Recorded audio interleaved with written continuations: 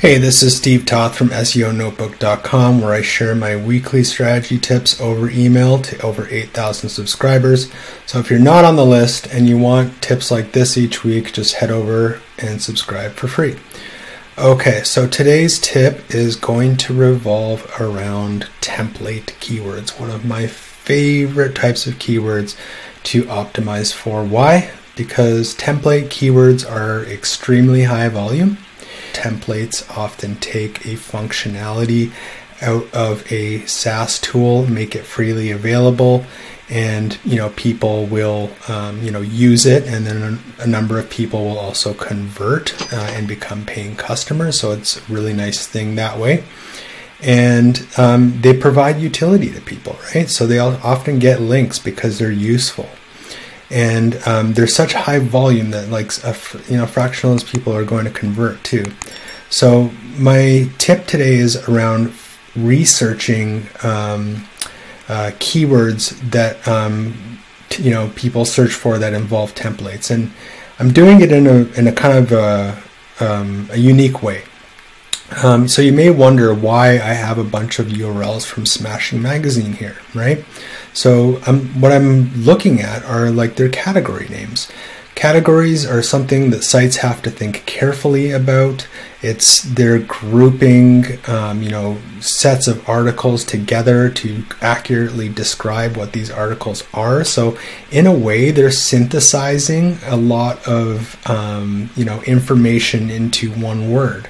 And what I've discovered this week, actually just doing this for a client, is that this can be a great starting point for discovering template keywords. So what I did was crawled the category subfolder in Smashing Magazine, and if you want to do that yourself in Screaming Frog, go to Configuration, Include, and then include the subfolder with this period and this asterisk, and that'll get you all the categories.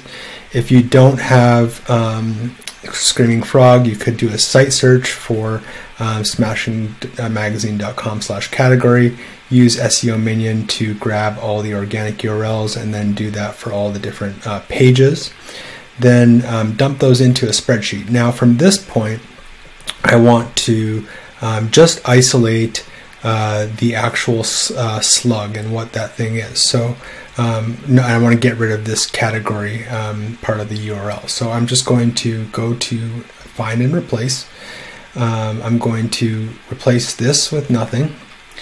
Now I'm going to take the slashes and I'm just going to replace that with nothing. Really easy, nothing fancy. And put a dash and replace that with a space. So now I'm going to get all the categories just by themselves, as regular words. So now the next step here is I want to add some, I want to concatenate this. So I'm just going to type in concatenate, and I'm going to merge this with the word template. So to do that, I just select that cell, type in space, template, close bracket. It's going to autofill those for me, and now I'm going to have all these keywords with the word template attached. So now from this point, I want to select all of these and head over to Keywords Everywhere. I'm going to go to Bulk Keywords, and I'm going to paste this in this box, and let's see what we get.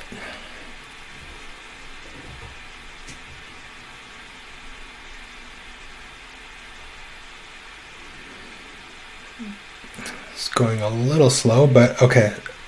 Look at this. All this high search volume, React template, CSS template, UI template.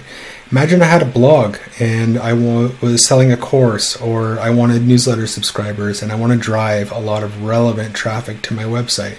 Look at all these great keywords that we find, right? Photoshop template, Sketch template, Illustrator template, Design Patterns template, tons of different stuff. So I'm going to now copy this and I'm going to bring it back to my sheet, and I'm going to paste it in.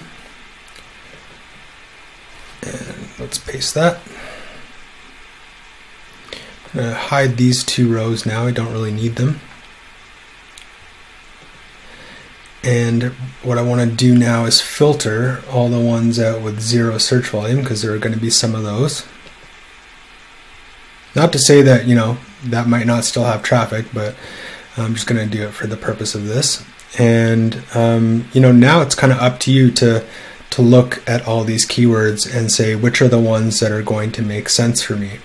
Now, some of them are going to be general, but some of them are going to be really great. And the cool thing about template keywords is that you can verticalize these. And what do I mean by that? Like, let's say you had, I know website design template, web design, it's right here. Apparently I can't type. So web design template, for example. Web design temp. You could have this as not being something that they download, but maybe like a collection of web design templates, or you know, this might be a competitive one too. But let's be honest. But just for the illustration of verticalization, you could have, you know, law firm website design template, dentist web design template, you know. Plastic surgeon website design template. You could have a lot of different industries attached to some of these keywords. So basically my point being is, don't stop where you see these keywords and they'll be the only ones. You might want to, you know, type these into Google Suggest, put these into Ahrefs or SEMrush, and see what other keywords you can cluster around them. So all told, we get 94 potential keywords without any long tail variations on these, just from combining the categories from Smashing Magazine with the word template. So really, you know, go through these and pick the ones that you think make sense for you, and then see if you can expand on them. And you can see, like, let's see, the combined search volume for all of these keywords is 430,000. So that is not too shabby. You get a lot of traffic if you create all of these. I'm not saying you should do every last one of them, but it's just to illustrate a point. So that's the tip. Go grab a popular blog, grab their categories, a pen template, look at the search volume, decide what kind of pages you can create. They're going to be super valuable pages because you're offering, you know, a resource to people. That's going to be a great source of links for you, and, you know, it's going to be relevant to what you do.